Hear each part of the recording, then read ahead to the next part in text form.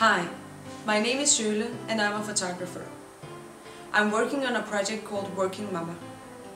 After I became a mom, I found out how wonderful it is to have opportunity to breastfeed my baby. I never thought that this could be so significant. Suddenly, I didn't want this moment to end, so I decided to make a self-portrait with my baby while I was breastfeeding. I wanted to catch and freeze that moment of beauty, intimacy, and wonderful memory of our relationship. This was the beginning of my project Working Mama. I want to show the whole world how beautiful and natural it is to breastfeed your child. I have been working on my project whole last year, and I would like to publish a coffee table book with 50 wonderful photographies of mothers with their babies. All pictures are unique and have their own story to tell.